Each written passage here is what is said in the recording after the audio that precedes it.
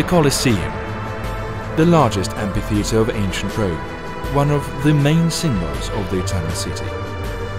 Crowds of spectators calling for bread in circuses, brutal and violent battles, bloody fights with terrible predators. In the days of celebrations, more than 70,000 people at the same time enjoyed the view of the death of enslaved gladiators. Christianity put an end to the bloody feast of Romans. For almost 2,000 years, the monumental ruins of the Colosseum keep the memory of the glory, power, and collapse of the great Roman Empire.